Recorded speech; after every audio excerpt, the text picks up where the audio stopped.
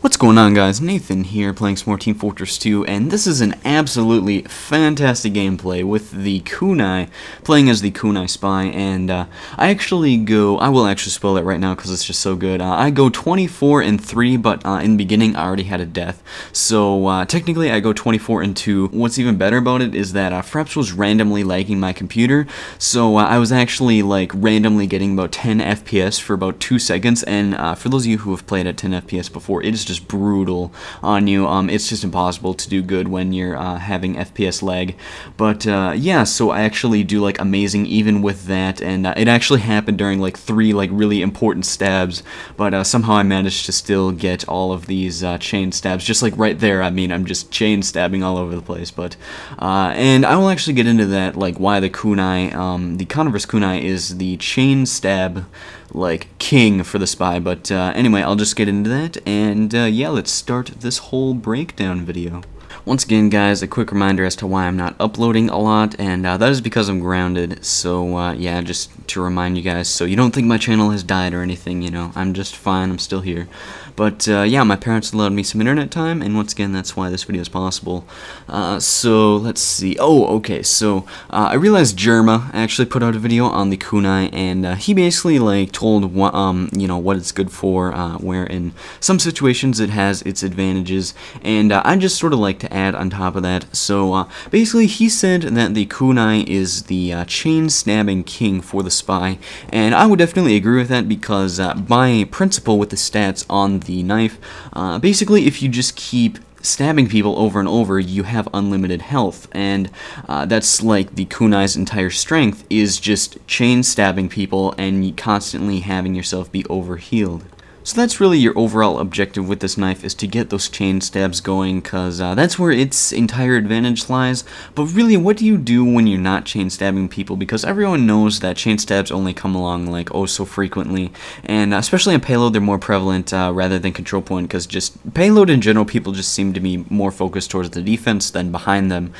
So what do you do when you're not chain stabbing people? Well, I would definitely suggest to use the Dead Ringer and pretty much keep it out almost constantly, because just like Jerma said as well in his video, one stray rocket, one stray sticky bomb, one stray bullet, and you are dead, because you only have 60 health with this knife, and that is not, that's just like so low. Like anything will kill you, just one rocket, and it's just insane how quickly you can be killed with this. So I would definitely advise you to keep your Dead Ringer up all the time, even though it might seem obvious that you're being cloaked. At least you're still alive, rather than, you know, respawning from that person suspecting that you're a spy. So definitely you kind of have to toss that whole you know, pretend that you're dead aspect out the window and use the Dead Ringer more for protection than actual cloaking. Also, another tip with this knife would be to basically play very, very defensive when you have your 60 health, and then basically, you know, use kind of cheap tactics, you know, maybe camp in a corner as spy, and then wait for somebody to, you know, come out of their spawn or something, or just walk by you, then get your first stab, and then you can be your normal aggressive, you know, play style, because, you know, I mean, once again, that 60 health is just so low, and you need to use some tactic to have any chance of surviving with this knife, and you just want that first overheal, and then you can usually be more aggressive.